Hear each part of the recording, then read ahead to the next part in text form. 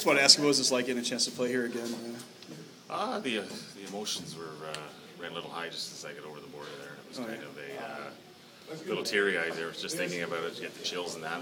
Coming back to the rink, it's just one of the best rinks you can play in, so yeah, it was very enjoyable. Was it kind of a weird feeling to put on that jersey you had on when you guys won the ECA season, Lake Placid again and stuff? Yeah, it was a little back memory lane there. The guys talking about it, and that you step away and you go play somewhere else, and you forget all the accolades you had here. So it's kind of nice to come back. For sure.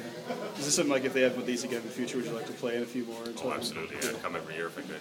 What's it like as far as physically for you guys? Like, did you? I saw the second half only had 2 goals. The first half had 8. Were you guys just both tired as a group? I think we had a little bit of the older team there, probably by 10 years on average. So it was a little bit harder the second half for sure.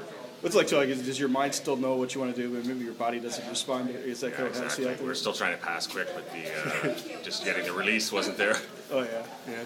As far as the competition part goes, like, was it Clarkson St. Lawrence game in some ways? I mean, I know it was more of a friendly thing, but was there parts of it where you kind of kicked in and you went, oh, absolutely. There was guys there that we were both wanting to win. It's still a rivalry till we die, probably. Oh, yeah. And now I guess you can't go out with just the last one in Lake Placid. You got to come back and get another one to make up for this. Or? Well, we won at Lake Placid, so that's for me. That makes up for this loss here. Oh yeah, well, thanks, Ben. Okay.